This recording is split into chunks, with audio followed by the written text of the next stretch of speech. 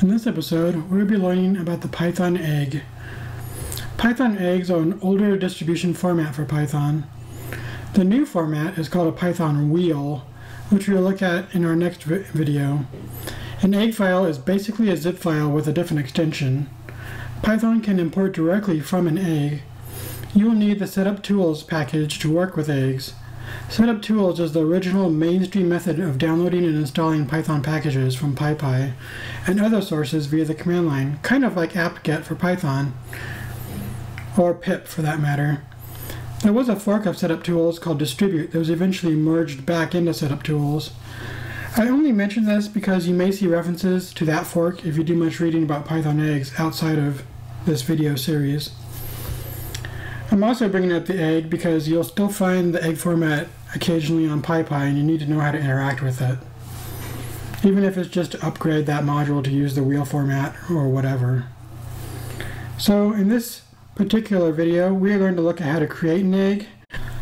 So let's actually look at how to create a setup.py using Setup Tools so we can create our egg. So I'm going to open something that I wrote just a little bit ago. It's in code, and we'll go down here to test eggs. Somewhere in here. Here we go. Setup.py. Alright, so from Setup Tools we import setup and find packages. You'll recognize this from our previous example in the previous video, with one slight differences in that we have a find packages function call here. Now the find packages function will automatically look for any packages in the current directory and add them to your egg.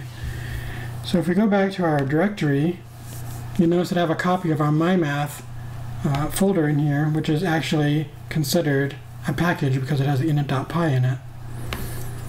So if we run this in this particular folder, we should be able to create an egg. Let's give it a try. Let's open up a terminal and go to our test file. And you just type Python setup.py and bdist egg and hit enter. And you get a whole bunch of output. Now if we go back over here, and notice that we have some new folders in here that we didn't have before. Let's look inside dist. And here we go. Since I was using Python 2.7, we got a Python 2.7 egg. Let's go back to that terminal and change this slightly and see if we can create a Python 3 egg too. Let's run this and go back. So yes, if you had Python 3, you call it the setup.py. Since the code is similar enough, it can easily create an egg for Python 3.4 as well. So that is how you create an egg. You can look at some of the other folders too. We really only care about the dist folder because that has our egg in it.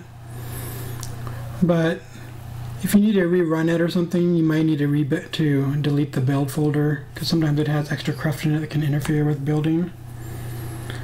I didn't have a problem this time, probably because I used two different Pythons, but I think I have had problems in the past.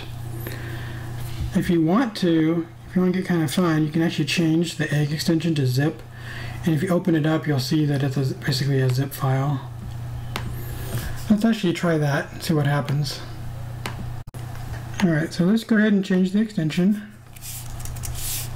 to zip.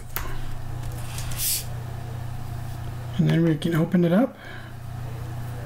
And that looks kind of funny. I think I opened that wrong. Let's try that again. Yeah, it's doing something strange. But anyway, inside of that you'll see that it has the mymath folder and all of your stuff in it. So that zip folder is working correctly. I think it's unzipping is what it's doing on my computer. Most zip programs don't do that, but Mac does some crazy things sometimes. So anyway, now it's your turn. Go ahead and go into the Python package index and find some pure Python modules to download. Then try creating some eggs using the techniques you learned in this video. If you want to install an egg, you can use easy install to do so. Uninstalling an egg is a bit tougher. You actually need to go to its install location and delete the folder and or the egg file installed, as well as remove the entry for the package from the easyinstall.pth file. So if you actually go to like site packages, which I showed you in another video, it's on your path. So let's go ahead and do that real quick so you know what I'm talking about. So sys.path. Most of the time your eggs will get stored in the site packages area. At least that's what happens on Windows, and I assume everywhere else. So when you install your egg with easy install, it'll go in there, and inside that folder there'll be something called easyinstall.pth, and it'll list all the egg files that have been installed in site packages. And it's kind of a pointer to Python that, hey, there's an egg installed at this particular path. So you actually need to go in there and edit that to uninstall an egg, or at least that used to be how it worked. The problem with easy install is that it gets updated all the time. So by the time you see this video, maybe they'll have fixed this, but at the time that it was recorded, that was still an issue. So at this point, you should be able to create an egg, install an egg, and check out that the egg is created correctly by looking at its contents. I hope you found this video insightful, and I look forward to seeing you next time. Thanks.